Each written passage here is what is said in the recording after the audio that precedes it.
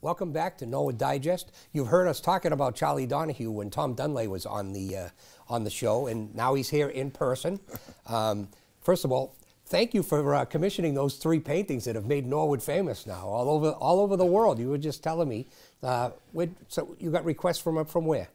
Well, we received requests from Canada, from people who don't know where Norwood is, but they love hockey players. Yeah. So they've been putting them in their office, in their homes. So it's amazing how popular Norwood has become. I know, all because of you and Tom. I talked to Paul Angelo at the Colony. He said he had one of his customers, a very rich guy who travels the world, was upstairs in the old Colonial one night. And he looked out at the Norwood Green, and he said, "You know, I've seen every most beautiful city in the world, and this is the most beautiful town green in the winter I've ever seen." Wow. So Tom has memorialized it twice now. Yeah.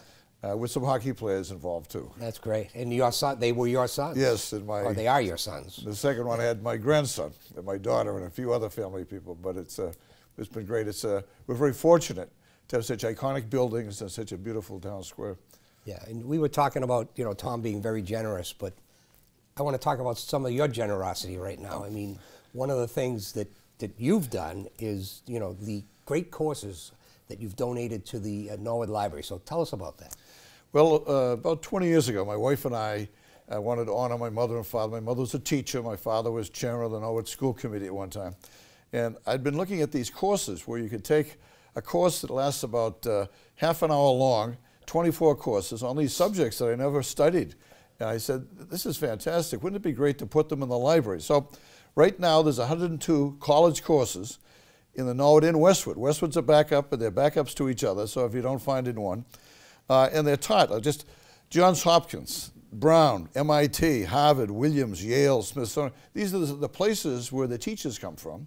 And they average, again, 30 minutes long for 24 courses. In as many as, I'd say there's probably about 12 subject areas that the 120 courses are in. And you can go to the library and get a listing of what you're looking at the screen to see some of the subject matters. But it's a courses that a high school kid could take and get prepared for college.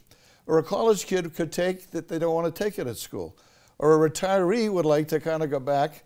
We have some now stories where parents look at the course with their kids. Right. They'll study the Civil War.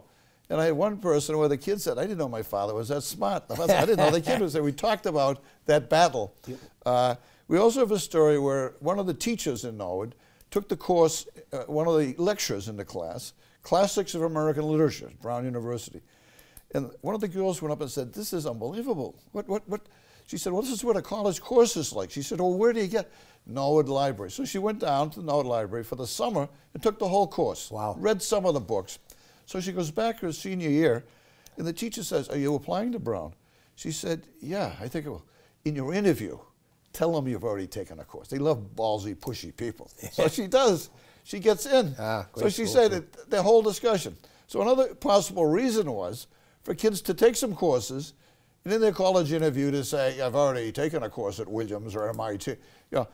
They love people who are pushed. Yeah. So this is a wonderful opportunity for all the groups that I mentioned to take advantage of the subjects in there. And there's the equivalent of an MBA. Right. There's an equivalent of a law degree besides the literature courses, the science courses. So just to get out and look at the listings, I think.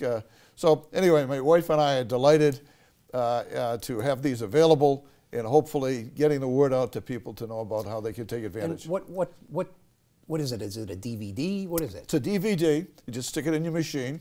You borrow it for a couple of weeks, and you can just watch them. Tell your friends about them.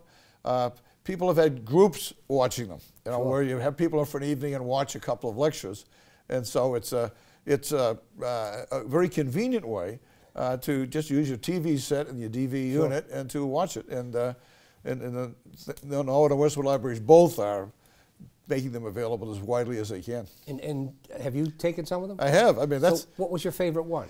Well, I love the literature ones. I mean, I was taking science courses all the time, and I suddenly sat down and said, I wished I had been a major in literature. I would have.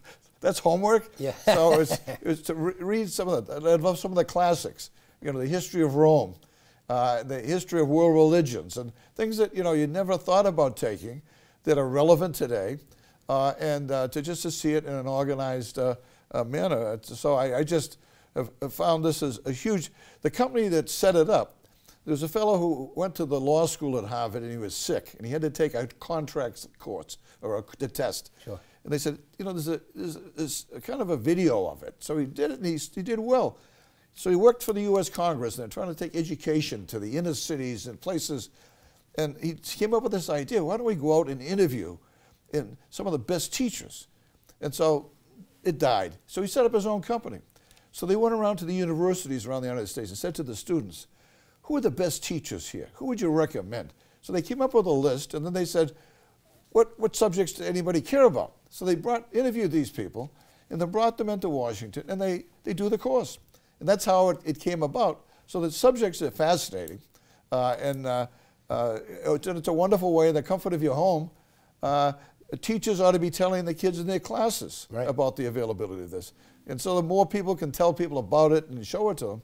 And the feedback we've got, the examples I use, the kids taking it with their family, or this girl actually opening her eyes and learning a lot about literature. Right. But that's the opportunity you get out of taking the courses, some of these subjects. And the topics we've chosen in the different areas, I think are fascinating. And there's 7 in business. I have a son with an MBA. He said, Dad, that's like getting an MBA. Some of the subjects you take. History, there's 21 courses in history.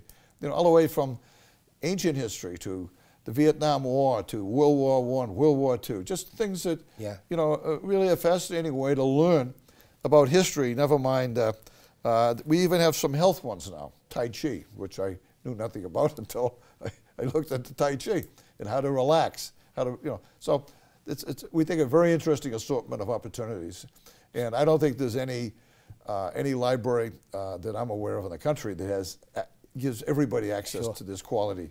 And so did you just take something and you said, I got to share this? How did you come up with the idea? After I took some myself, I said, you know, this would be a nice way to share it with the community.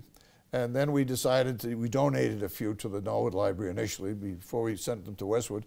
And the feedback was good. People said, gee, this is great. Yeah. So then we keep looking for new ones that are coming out, and I kept adding and adding and asking people, you know, what were the interests, talk to the librarians, what was most popular, what subjects are popular, and it was fascinating. You know, there's the basic math, you know, and the science to, you know, the literature and the art and music. There's a fellow who works for the San Francisco Symphony, and he helps the fundraisers. So if you give a lot of money, they bring you in for a lecture before the concert. And he's the most popular guy out there. So when they brought him into Washington to do his course, they couldn't find any of the staff people. They're down there listening to his lecture.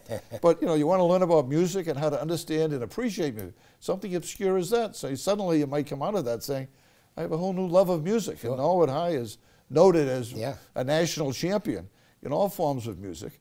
But there are a lot of things in this that probably a lot of kids can learn from. Wow, that's fascinating. Now you've got me hooked. I'm going to go down there. Well, give me feedback, what you liked and what you wish they had, because they may have come up with new ones. So you still give your scholarship? Yep. And is it through the scholarship? How do you do it? Through the Scholarship Foundation, or you just do it? We actually, the school chooses somebody for us, and we've been doing it now for probably 15 years, and it's a nice way to give back. Sure. And my parents were very involved in education. I actually taught at Norwood High one time before I went to graduate school, and I have a lot of fond remembrances of going to Norwood High. Good, good, good, good, good.